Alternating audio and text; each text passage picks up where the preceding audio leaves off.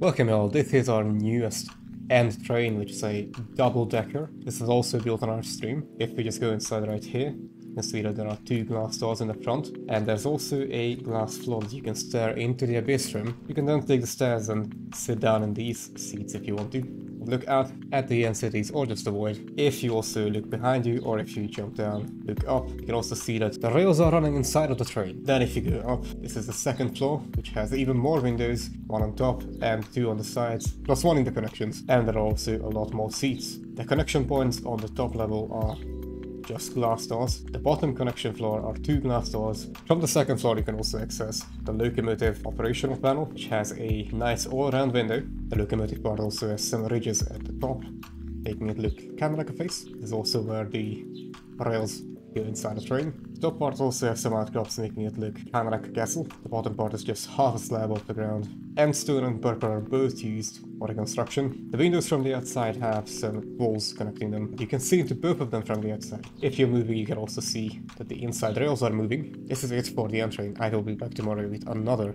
train design, which I'm gonna be designing on my stream. If you like the video, please like and sub, and follow my Twitch.